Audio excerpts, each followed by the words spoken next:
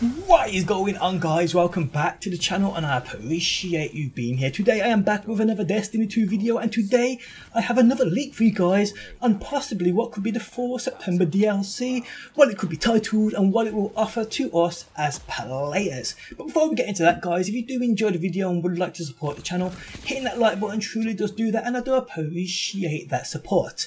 Okay, so a recent post on 4chan was made, which you guys can find linked within the video description if you do want to check it out. Supposedly holds details of the September DLC. Now I will mention, take this with a pinch of salt. It sounds cool, sounds legit, but sometimes they do, and they do end up being fake.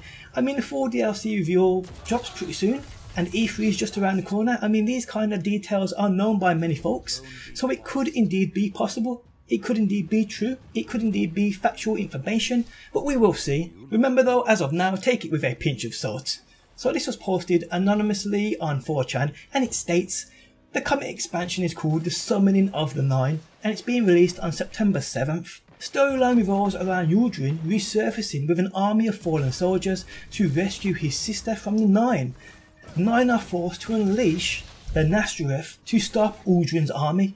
Brand new enemy race of Void Demons.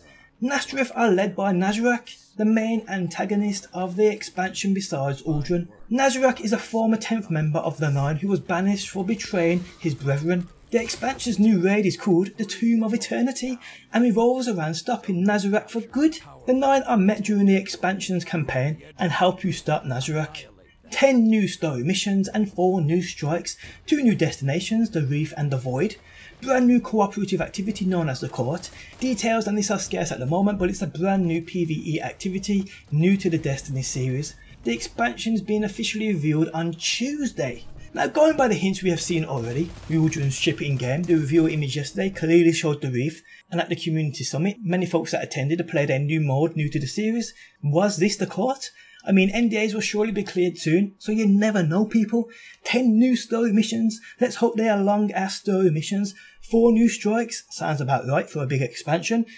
A new raid, which is called the Tomb of Eternity, sounds absolutely epic. It revolves around us stopping Nazarak for good. A new enemy race, well, that clears things up, people, it's gotta be fake. Jokes aside, Void Demons, they ain't holding back there. I mean, much of this makes sense, but again, guys, like I said, take it with a pinch of salt. It only takes one smart geek out there to put this all together, going off what we know already. But I will say, many big sources are covering this, like Forbes and so forth.